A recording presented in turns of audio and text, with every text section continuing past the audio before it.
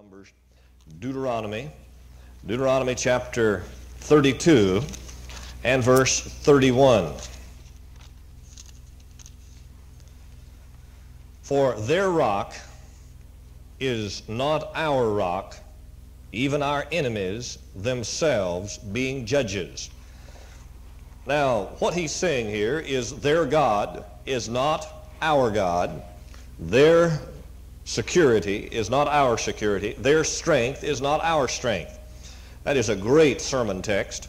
You could just kind of go crazy with that if you ever wanted to preach on it. Their rock is not our rock.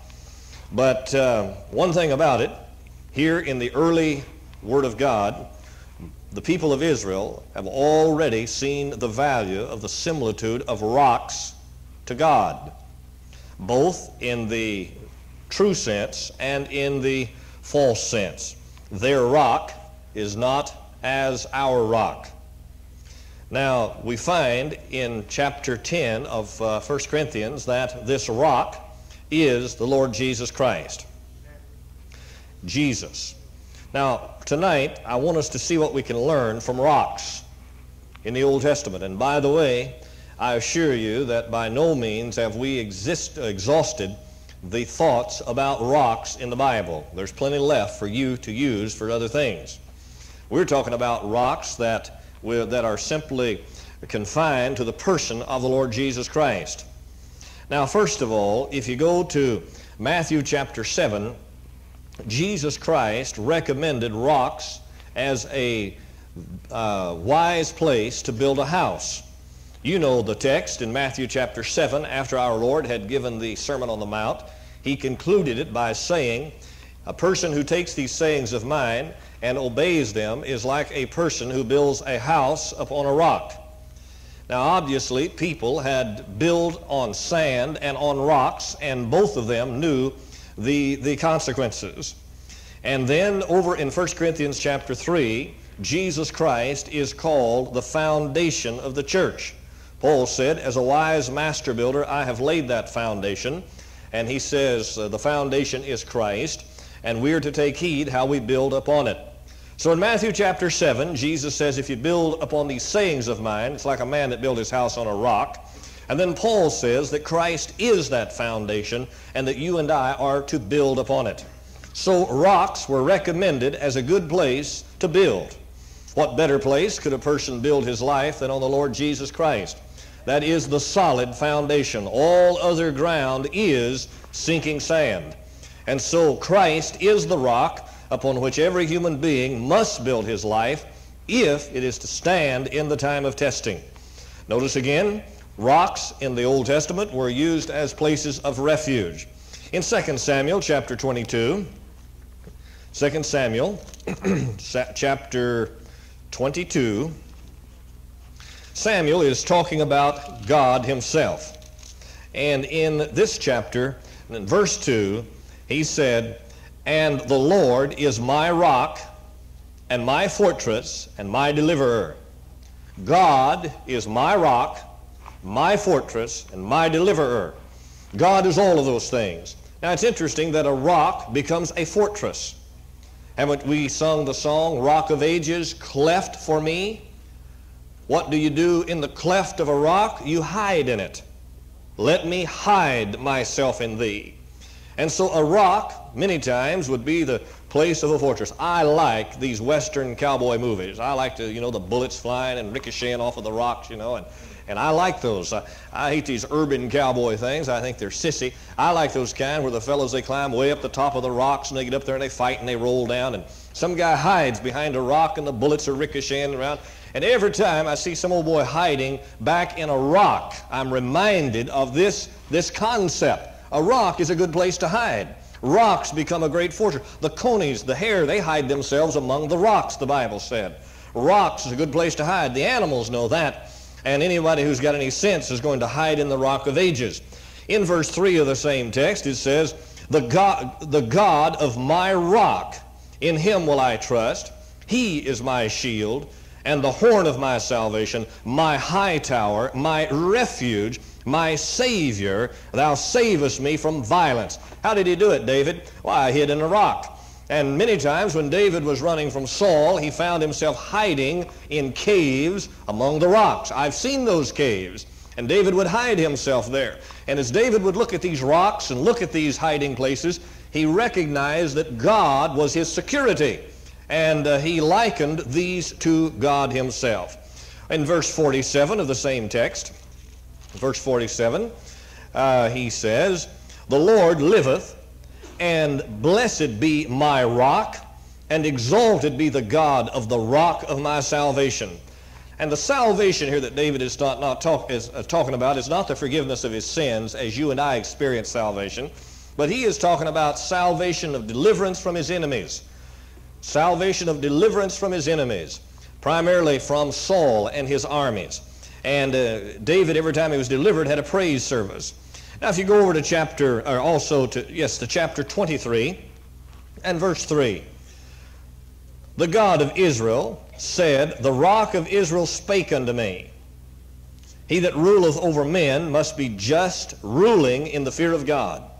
It's amazing how many times this rock as a type of God comes up. It's all through the Bible. Amazing how many times God is referred to as a rock. A rock was a secure place to build. The rock was a logical place to hide, let it yielding itself as a fortress. Go over to Psalm with me, Psalm chapter 18. Psalm 18 and verse 31. 18:31. "For who is God save the Lord? And who is a rock save our God?" Well, what is a rock? It's a place to build. Christ is that rock we found in 1 Corinthians chapter 10. If any man build upon this foundation, if any man builds on any other foundation, it's sinking sand. So their rock is not our rock. You know, a lot of times you see these in these plays, and you see these boulders come tumbling down and falling on people. I've seen those boulders. Guess what they are? They're styrofoam. You see? And that's all their rocks amount to. Styrofoam. They have no power. They have no security. You read about it this morning in the Old Testament, the book of Jeremiah, when the Bible says, "Be not dismayed at the heavens." Their rock is nothing but styrofoam. It can't hurt you. And many times we're fearful of that which appears, which is not. And so here we find then in Psalm chapter 18 in verse 31, he says, "For who is a God save the Lord, or who is a rock save our God?" No other security, no place to build, no hiding place other than in the Lord God. Look at verse 31. Verse 47. "It is God that avengeth me, and subdueth the people under me." Well, let's see. I better find the right one here.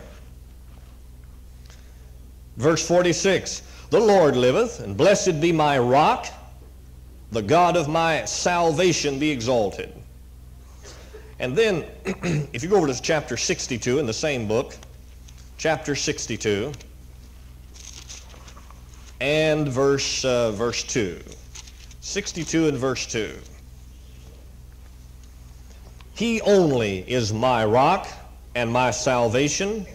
He is my defense.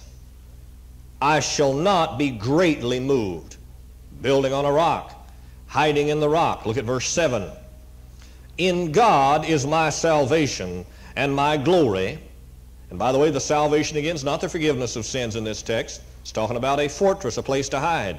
"The rock of my strength, my refuge is in God."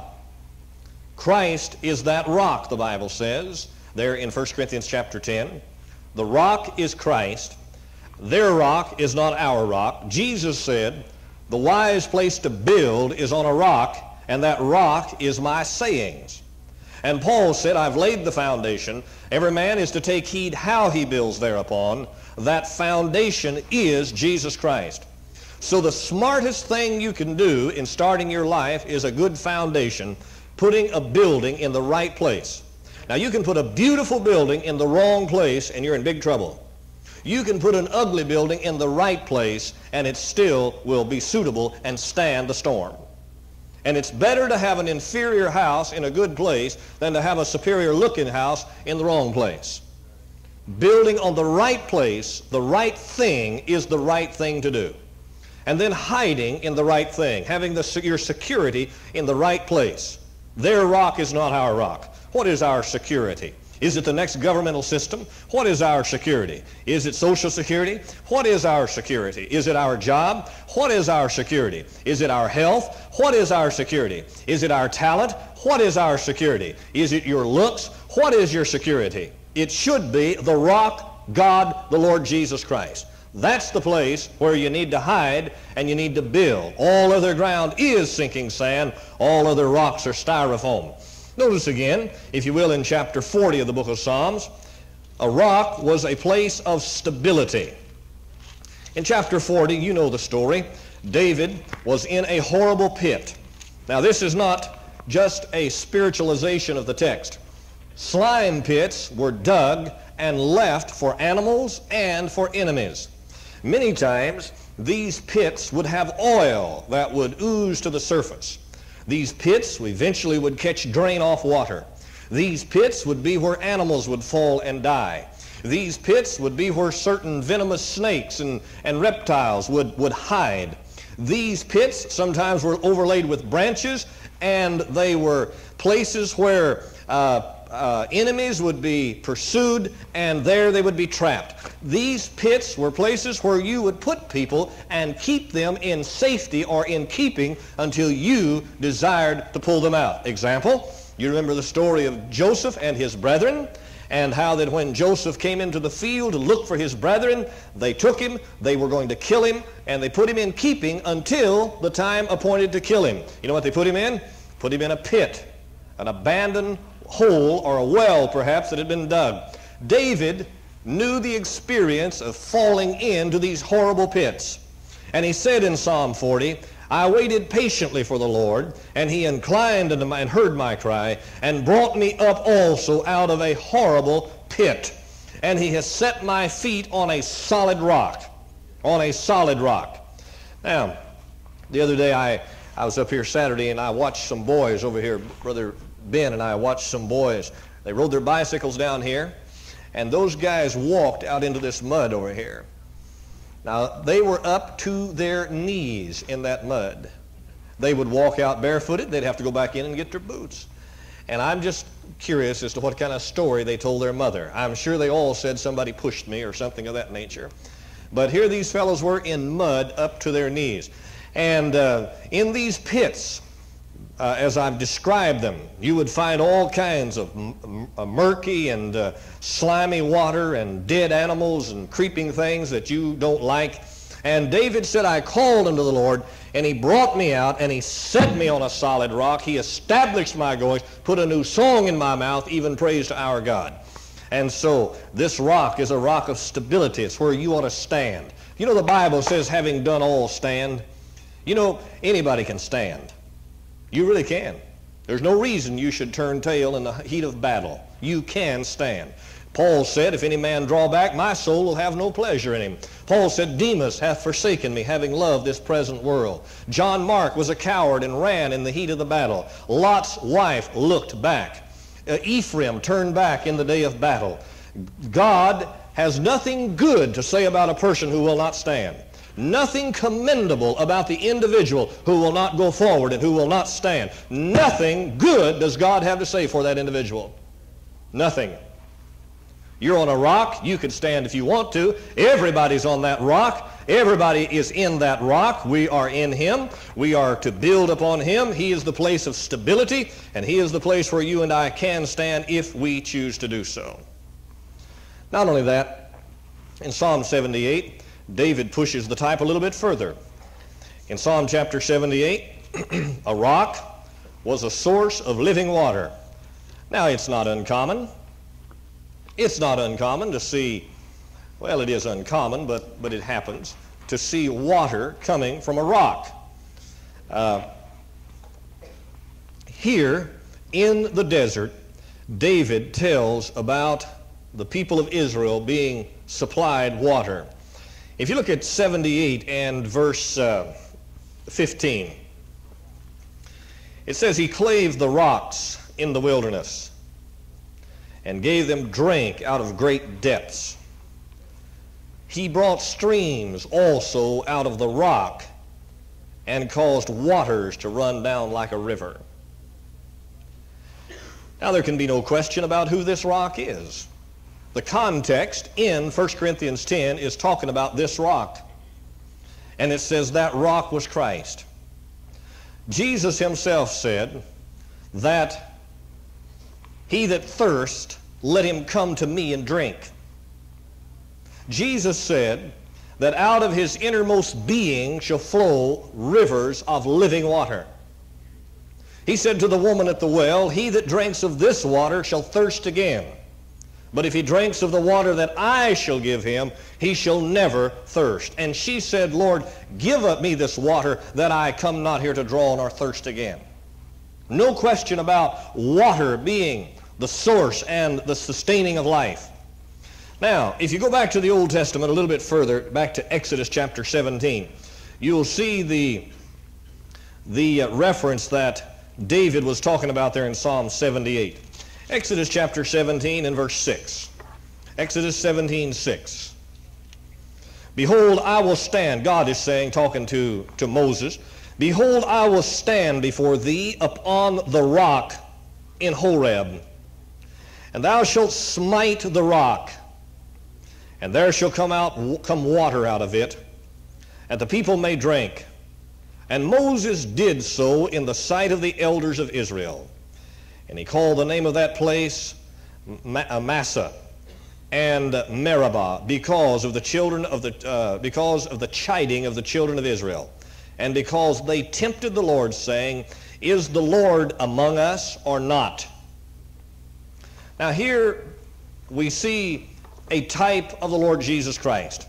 A rock was a place to build. A rock was the foundation that Paul admonished us to build upon. A rock is a place of refuge, a place to hide, hiding in thee. A rock, according to Psalm 40, was a place of stability. The child of God is to stand. David was stood upon a solid rock.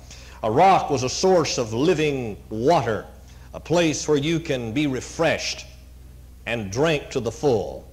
And when you start drinking of the blessings from the Son of God, you'll find the end of the horn is hooked into God's supply, and it will never run short. So that rock then was a source when it was smitten of living water. Notice he said, you shall smite the rock. And Moses took that rod and he hit the rock, and God opened it up and caused water to come out of it. Now not only that, after the rock had been smitten, thereafter it only needed to be spoken to, and a person could have a continuous supply. The thing about being saved is you must take the first drink. And after you are saved, you must continue to drink if you are to grow spiritually in the Lord Jesus Christ and to have the strength that God intended for you to have. Let's go to Numbers chapter 20, and we'll see the very sin that Moses committed that kept him out of the promised land. And it had to do with a rock. Numbers chapter 20 and verse 7. Here we have a new generation. Keep in mind, in Exodus chapter 17, you have the first generation that came out of Egypt into the wilderness. And this generation, over 21 years of age, began to complain and said, is God among us? And God said to Moses, he said, I'm going to stand up on the rock, and I want you to smite that rock, and when you do, water will come out of it. Well, now they go on. They've drunk the water. They go on now. They get up to Kadesh Barnea. They refuse to go into the promised land.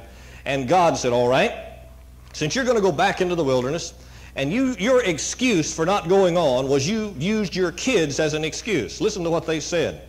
Our little ones are going to die in there.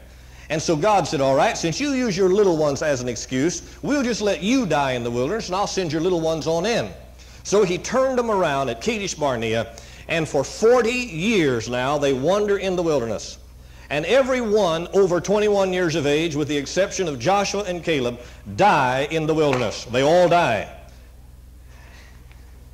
Now then, while they're in the wilderness, they began to complain again. And Moses got upset with their complaining. The meekest man on the earth lost his temper and lost out on going into the promised land. And here you have it in verse 7 of chapter 20. And the Lord spake unto Moses, saying, Take the rod, and gather the assembly together, thou and Aaron thy brother. You see the word speak? And speak unto the rock before their eyes, and it shall give forth his water. And thou shalt bring forth to them water out of the rock, so that thou shalt give the congregation and their beasts drink. Look at the disobedience in verse 9. And Moses took the rod from before the Lord as he commanded him. And Moses and Aaron gathered the congregation before the rock. And he said to them, Hear now, you rebels, must we fetch water out of this rock? And Moses lifted up his rod in his hand, and with his rod he smote the rock twice. And the water came out abundantly, and the congregation drank and their beast. Look at verse 12. And the Lord spake unto Moses and Aaron, said, Because you believed me not, to sanctify me in the eyes of the children of Israel, therefore you shall not bring this congregation into the land which I gave to them. This is the water of Meribah, because the children of Israel strove with the Lord, and he was sanctified in their eyes. And you go ahead and read the text. The reason Moses didn't take this congregation in is because he disobeyed the Lord. Now, what was the disobedience? The disobedience was a great leader disobeying God in the eyes of the congregation and destroying the type of smiting the rock. Now, if you ever read the book of Hebrews, if you have read it, then you already know that Jesus Christ died once and for all. There remaineth no more sacrifice. He never has to die again.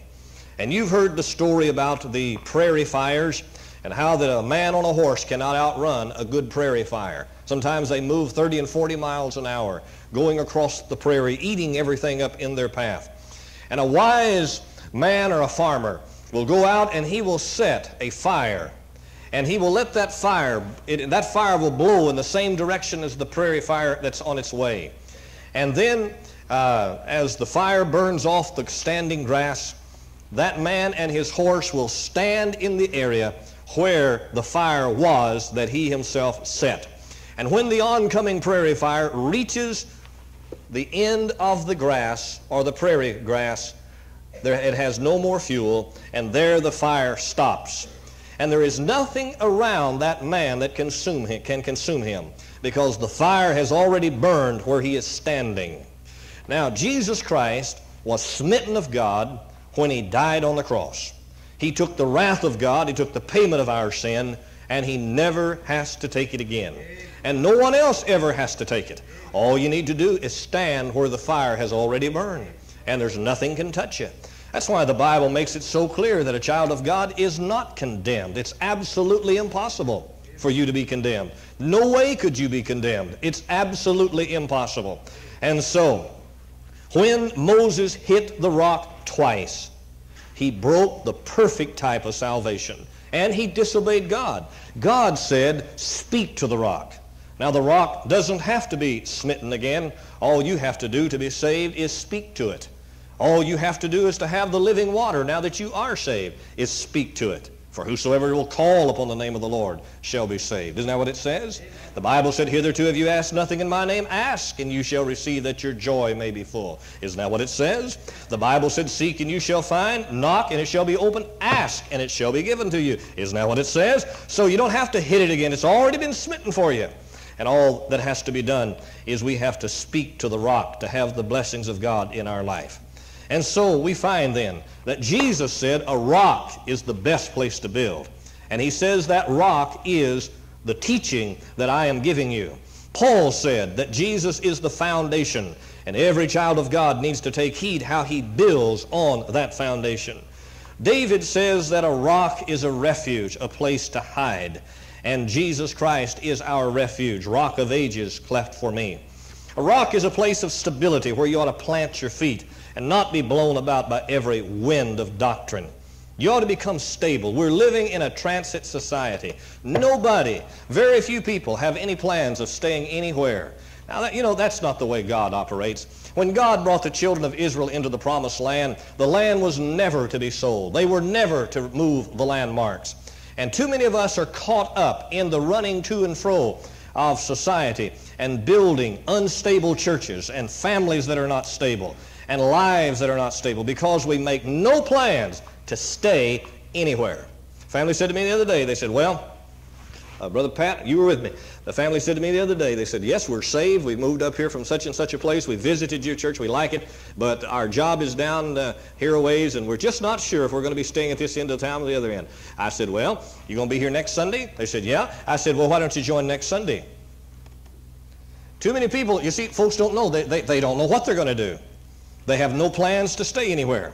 Now, you need to make plans to stay where you are until God from heaven boots you out. Amen. You should not be making plans to move and say, I'll stay if God keeps me here. That's not the way you ought to operate. You ought to say, I'm here and I'm going to stay until God tells me to leave. Amen. I don't know, how many of you got the sword of the Lord? Did you get the sword of the Lord? Did you read Dr. Hiles' sermon? Isn't that a great sermon? See, too many people are worrying about the where to serve God and not worrying about the what. Now, you ought to read that sermon. I've got a copy. I'll sell you if you're interested. But nevertheless, listen.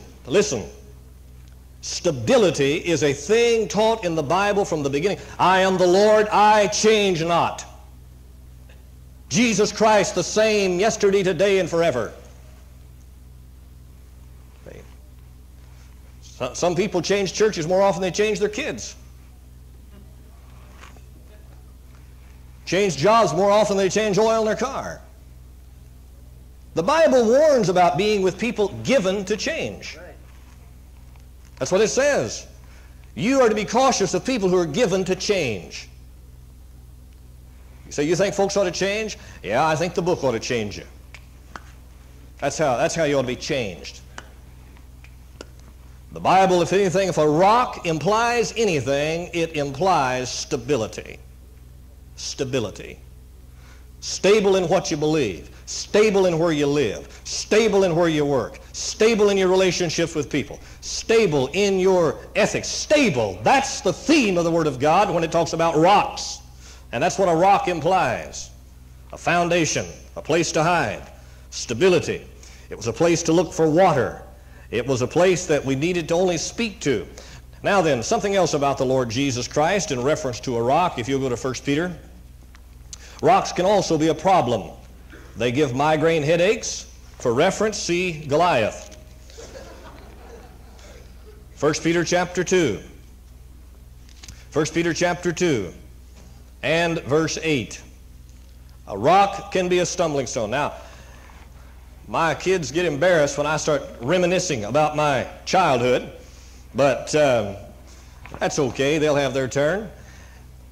But, you have never had an experience until you've run over an Arkansas hillside with no shoes on and at about 20 miles an hour drop-kicked a rock. I mean, you talk about yipping like a Comanche on one leg. And you'd run around, be holding that foot, and the next thing, you'd go to school and you'd see some guy, with a big old rag tied around his big toe, looked like a Christmas gift, his foot. But really, I've seen big old white rags tied around a big toe, try to keep the nail on, and sometimes the nail is gone. I mean, I've seen them kick, and the nail would just lift up in the back, and it was all over. Now, listen, boy, rocks can be tough. And, of course, you folks will never experience that because you were ruined. You had shoes at the time you were a year old, and your mother was putting shoes on you and ruining you from that kind of experience. But I'm sure Simon Peter knew what it was, because here in chapter 2 and verse 8 he refers to the Lord being a type of a rock. He says that it is a stone of stumbling. A stone of stumbling. Now, rocks, of course, have a lot of value, but sometimes rocks can be a problem if you don't watch where you're going. And when you don't watch where you're going, Jesus becomes a real problem. And he is the one over whom the Jews and the Gentiles stumbled. They stumbled over him. That is, they found him a source of problems in their forward direction, when they were trying to make progress, Jesus got in the way. And so it is today with what we call culture. Jesus of the Bible is a hindrance to progressive evolution and to the religious Pharisees. And so he is a stumbling stone, gets in the way. People fall over him. Pilate, they said, what shall I do with Jesus? He tried to wash his hands, but it didn't do him any good. Also, in Ephesians chapter 2, Jesus is called a cornerstone. A cornerstone. Ephesians chapter 2 and verse 20. It says, and you are built upon the foundation of the apostles and prophets, Jesus Christ himself being the chief cornerstone. Now, I don't know much about building, but I know that if you don't get the corners straight, you got some problems.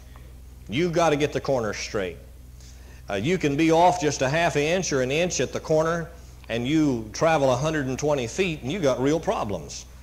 You know, you start out with a building down here that's 50 feet wide, but maybe each corner's off just an inch, one going north and the other one going south. Guess what you're going to have when you get down there 120 feet? You're going to have a 50-foot building at this end and a 75-foot building at the other end. And the cornerstone has to be right. Cornerstone speaks of square. The Bible talks about an equal balance. And the cornerstone is the stone around which we are to build our lives. He is the one that is to keep the building straight. How do you do that? Well, what you do is you have to keep everything in line with the cornerstone. It has its 90 degrees. And the rest of the building is to line up with the cornerstone and not the other way around. And too many people are... I poured this foundation right out here. If you want to ever have a fun time, just go out and look at that foundation. Brother Hughes, you helped, didn't you? Yeah. That is the worst thing I've ever seen out there. It's the foundation that's under the bus barn, that back wall. I forget how many feet it's off from one end to the other. And we were able finally to get a building company to come in and bail us out. They said, we can't salvage the foundation, but we'll make the wall on top, you know. And so if you go out there and look at that, you'll notice the wall on one end is about 4 feet different than the other end. Since they couldn't adjust the foundation, they just adjusted the building. I mean, it is a, well, couldn't get any help. And so anyway, build it right, build it square, and build it around the Lord Jesus Christ. Peter refers to him also as the cornerstone there in 1 Peter chapter 2. There's something else about the Lord Jesus Christ. Paul says that stone is Christ. Let's go to Matthew 21. Matthew chapter 21, verse 43. Matthew 21, 43. Jesus said unto them, did you never read in the Scripture, the stone which the builders rejected, the same has become the head of the corner? This is the Lord's doing, and it is marvelous in our eyes. Therefore say I unto you, the kingdom of God shall be taken from you and given to a nation bringing forth the fruits thereof. And whosoever shall fall on this stone shall be broken.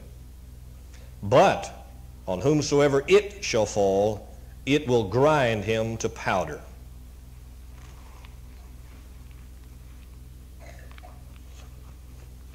There can be no question about who the stone is and what he's talking about. Jesus came as the King. Jesus came as the Savior. He came as the Lamb of God. He came preaching the acceptable year of the Lord. That's what he offered. But when he returns, he will come as a stone. And he will come in judgment with blood upon his garments, King of kings and Lord of lords. And if you read Psalm chapter 2, it says that he will have a rod in his hand, and he will smite the nations as one who smites a vessel. and out of his mouth will come a sharp two-edged sword. Woe be to that person on whom that stone falls. And then last of all, this rock, the Lord Jesus Christ, refers to a kingdom. Let's go to Daniel chapter 2, please.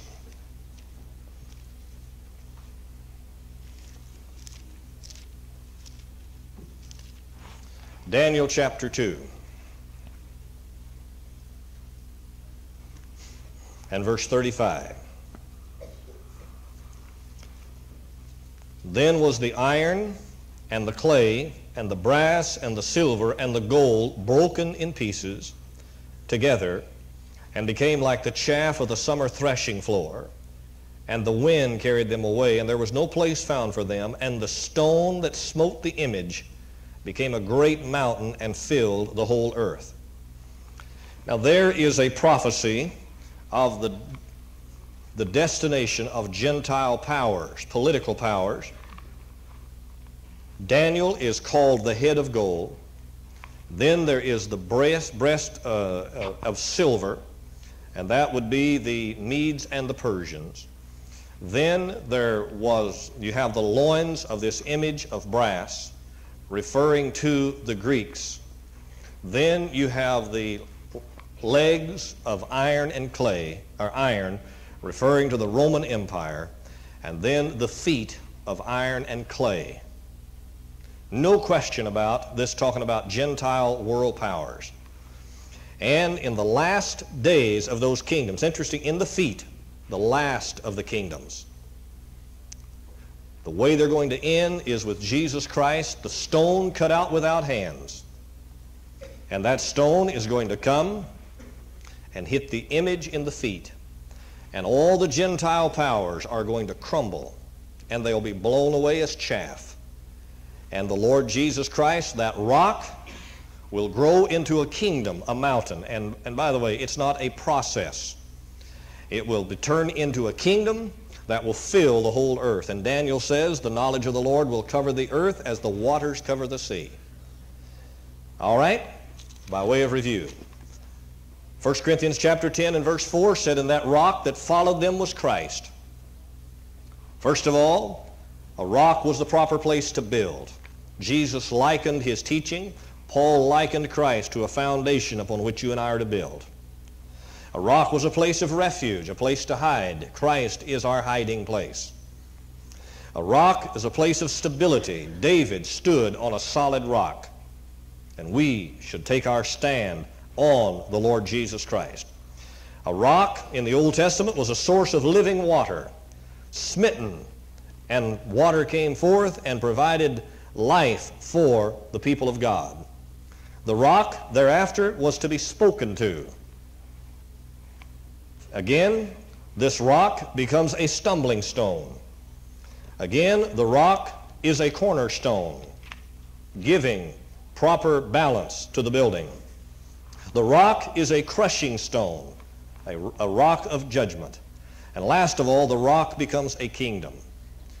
Now there are multitudes of other things that could be said about rocks. It's interesting, when they built the altar, they could not use any tool when they built it. They were to bring in rocks as they were and pile those 12 rocks up, making an altar. And if a chisel or a hammer was used upon these altars, the altars were polluted. And you would do yourself a favor by starting from the beginning to the end and studying the rocks.